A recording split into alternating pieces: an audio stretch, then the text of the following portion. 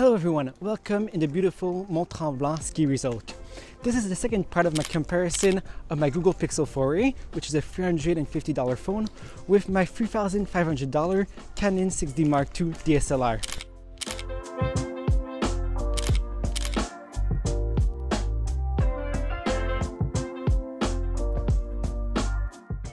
For those of you who are new to this channel, I'm Bellemare-Alford, a young photographer and filmmaker on the journey to become better at this art.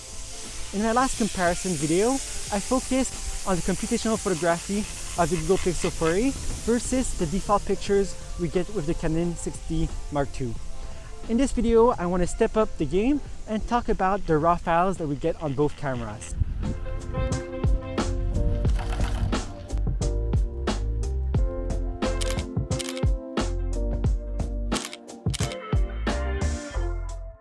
Now let's start by talking about what are raw files and how they're created. I like taking the analogy of a cake to talk about them, where the raw file is like if you have all your ingredients ready to create the cake, and a JPEG is actually the cake that is fully baked afterwards, where you don't have any possibility to change anything. So with the raw ingredients, you can still change the recipe if you want, so it's the same thing with a picture.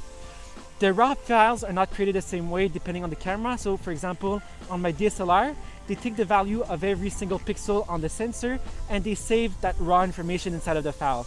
On my Google Pixel, it's a little bit more fancy what they do to get better results, where they take this information of every single pixel on the sensor, but they also take multiple pictures with the same exposure and then use a technique that is called averaging, where they take the average value of every single pixel on the picture to create the final results. And this allows to have a little bit more information in the parts of the pictures that are darker or in the parts where you have the highlights, and you get rid of a lot of the noise when doing this technique because you get the average value for every single shot instead of having only one pixel and the information from there. So we're going to see if this actually helps getting the shot or not.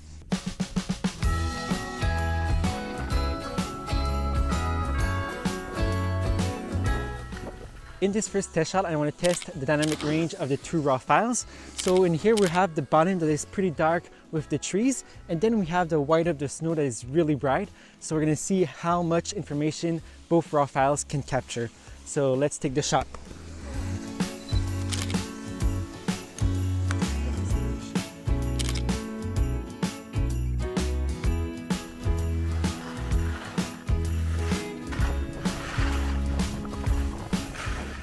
Okay, so in this example, I want to see how it's going to work if I overexpose the shots. We have a lot of white here, so it's a good example for this. So I'm first going to take a normal shot with the good exposure on my camera here. So I'm just going to go and grab it here. Take the same shot using my cell phone. And we have both shots. Now I'm going to come inside of my DSLR and overexpose it by one stop. I'm going to come back here, take the shot, and come on my Google Pixel phone right here, and I'm gonna go on the screen here and bring up both sliders to have it overexposed to see if we can recover the detail afterwards. So I'm gonna take the picture here and I'm gonna see afterward if it's possible to recover that information in the raw file. For this next example, I want to talk about how the Google Pixel 4a gets the pictures. So when it stacks all the pictures together, it actually reduces the exposure a little bit. And by reducing the exposure, they're sure to get the detail inside of the highlights of the picture and never blow the highlights. Because if you blow the highlights, you cannot really recover them, even if it's a raw file. So in this example, I want to set my camera also to lower the f-stop to make a test and see if it helps my DSLR to use the same trick. So let's take the picture. I'm just going to set up here the exposure and reduce it by one stop. Take the picture here of the chairs in the fog. Here we go. And I'm going to try to get the same shot here.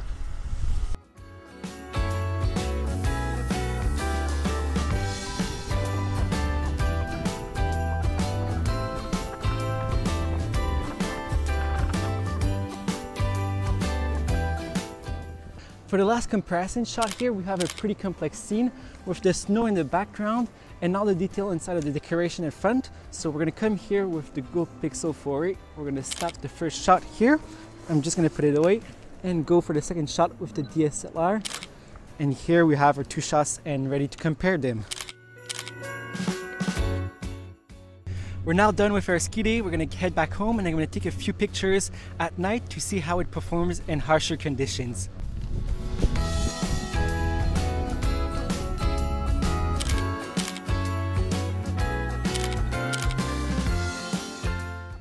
I just took a few pictures of the sunset that is behind me here. They're not the best sunset shots, but they should be pretty good examples of how the RAWs are performing with all the dynamic range we have inside of the scene.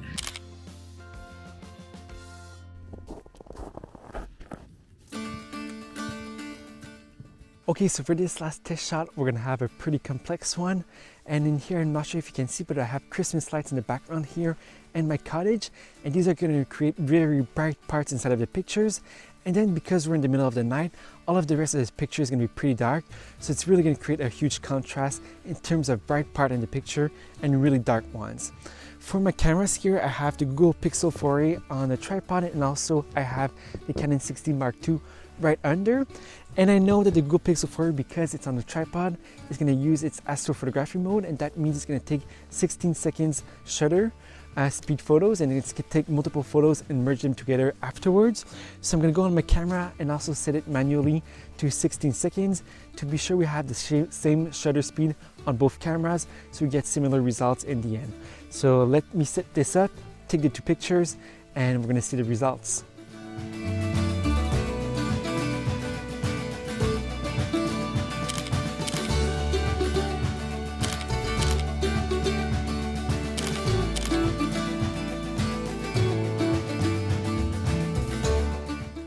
I honestly thought this would be a super easy win for my DSLR, but looking at the shots on my cameras, I'm actually not really sure which one has better RAW file inside of it.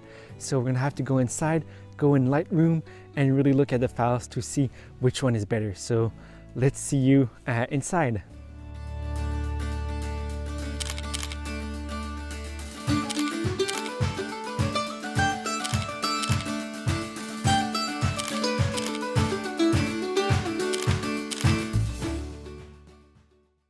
Before starting to compare the shots, I want to let you know that there's a link in the description down below where you can find all the high resolution edited shots and even some of the RAW files. I will be talking about editing techniques I use when editing my shots, and I also already edited all of the shots to speed up the process a little bit. If you want to learn more how I edit my shots, you can check out my editing videos to learn more about that. It would also be a great time to subscribe to the channel if you haven't already. Start by talking about how to recover your exposure, because this is probably the main reason why you want to be using a RAW file. So if we take the Canon shot, and you can look at the corner here and see that's a .cr2, so that's a Canon file. And if it's .dng, that's a pixel file. We can actually see that if we come here and move the exposure, we have a lot of information inside of the sky and also inside of the shadows. So if we come in here and we apply the edit, we're gonna see it looks pretty good. And now if we come on the pixel shot, you might realize that it's a lot more overexposed, and it might be scary at first, but that's totally normal. All the Canon RAW files are overexposed. So if we come in here and we bring down the exposure, we can see we're able to recover a lot of that information. One thing to look to is the snow here. So snow is really easy to overexpose. So if you bring down the exposure here, so if I go back at the beginning, we can see it was completely overexposed. And if we bring it down, we get all the details inside of here. And if we bring down the highlights, we can see we can recover even more information. If I apply the edit here, we're gonna see that if we look at the pixel shot here that we have, and we look at the Canon shot, they look very similar, so we can edit them and get very similar result. Now if we look at an overexposed shot, so here I have my Canon shot that was overexposed by one stop, and we come inside of the light. So if we look at the snow again, we're gonna see it's a little bit overexposed. But if we bring down the exposure, we can see that now we have more detail inside of the bottom here, and if we bring down the highlights, we have even more information. If we look at the pixel shot, it might look like if it's totally bad and it's not impossible to recover, but actually because it's a RAW file, you can come here on the slider, bring this down almost 3 stops, bring down the highlights, and you still have all this information inside of the snow here, which is pretty impressive. So if I apply the edits here again to these two shots, we're gonna see again, they look very similar between the two. So we have the pixel shot here, the Canon shot, And then we have the original pixel shot and the Canon shot that were well exposed, and they all look the same, and this shows how much information you can recover using a RAW file. Now I want to talk about why you should be using RAW, because I think some people still don't understand what's the difference between a RAW and a JPEG shot. So I have my only JPEG shot in here for this edit. So we're going to go inside of the light here and bring down the exposure like we did with the previous shots.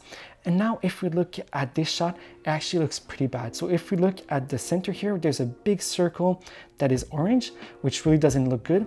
Then if we look at the snow at the bottom here, we did recover some of the details, but now we have some blue and some pink artifacts, which just doesn't look good, and the trees just look terribly bad. Another thing to look to is if you look at the sky here, you can see that the sky has also these weird artifacts inside of them. And if we compare this sky with the raw picture, we can see the raw picture looks 100% natural, where this JPEG shot just doesn't look as good.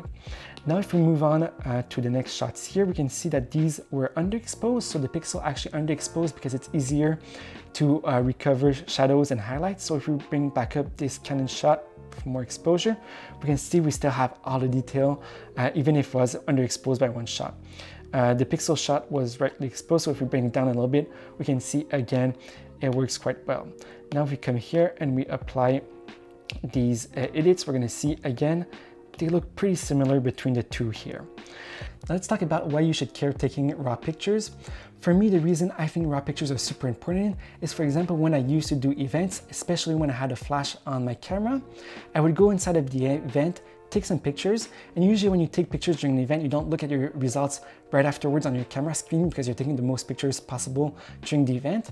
And sometimes by accident, either if I'm in manual settings or if in automatic metering modes, it would automatically overexpose or underexpose some of my shots, especially when I had a flash.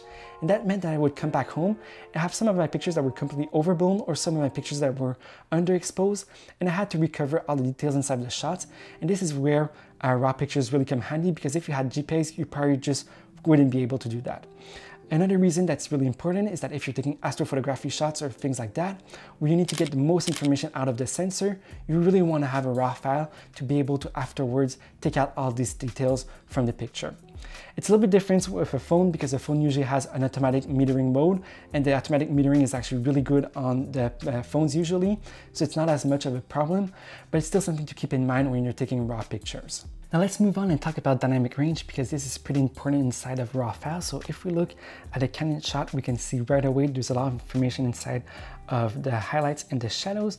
And if we come here and apply the edit, we can see we can recover even more information inside of the trees here and inside of the highlights, both in the snow and the sky. And if we come on the pixel shot, it might look a little bit bad at the beginning, but again, if we apply the edit here, we can see we have a lot of details inside of the bottom here. We don't have much noise inside of the trees, and the top part looks pretty good. So for both shots, it's pretty good. Now if we move on to a second example here, we're going to see this is a pretty complex shot with all the colors in the foreground and the very bright parts inside of the snow and the clouds. And there's a very small difference if we look at both shots here, and it's that at the top here, the pixel in the clouds has a little bit less information, but it's a very subtle difference. And if we come at the light here, we cannot really recover more. We could bring down the exposure, but the highlights are already down completely, so it's not really something we can do, but that's a pretty small difference. Where there's a bigger difference is inside of this example where I have a sunset. So for here, I want to recover the most information possible inside of the dark parts and inside of the shadows, inside of the colors. So if we bring down the highlights here on the Canon shot, we can see we can recover all the colors inside of the highlights of the shots.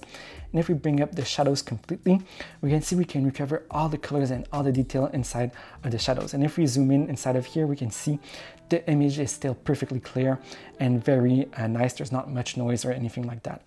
Now if we come on a pixel shot here and we bring down the highlights and bring down the shadows, you might realize right away there's a lot less color inside of both of them. So there doesn't seem to be as much color information inside of the highlights and the shadows when you bring them to the maximum. It's not something I do all the time, but sometimes it happens in a situation like a sunset. It's actually something you might want to be able to do.